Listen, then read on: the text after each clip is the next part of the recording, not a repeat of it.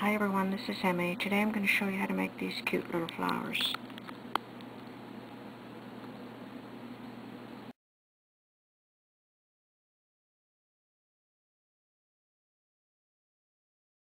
I'm working with a size 5.5mm crochet hook and worsted weight yarn.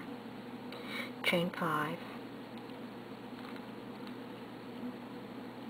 Slip stitch to join and form a ring.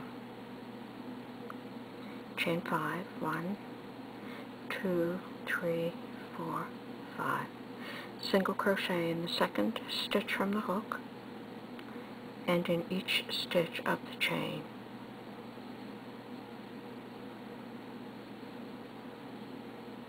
Chain 1 and turn.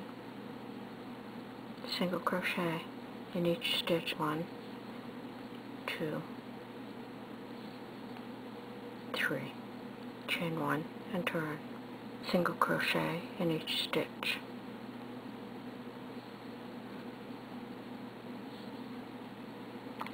And that forms the first petal. Single crochet in the ring. Now you're going to repeat that to make 6 petals.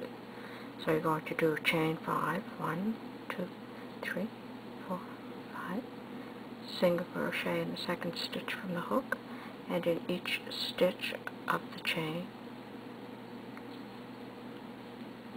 Chain 1 and turn. Single crochet in each stitch across the row. Chain 1 and turn. Single crochet in each stitch across the row. There's your second petal. Single crochet in the ring. And there's 2 petals. You're going to continue that. Make 4 more petals. Okay, I've made all 6 petals. At the end of the last petal, slip stitch to join, fasten off. To make the center of the flower, wind yarn around your fingers. Tie another piece of yarn in the center to form a bundle. Cut open the loops. Pull the yarn ends through the center of the flower. Tie all the yarn ends together at the back. And for this flower, I just made another smaller bundle and attached it over top. To crochet some leaves, click here.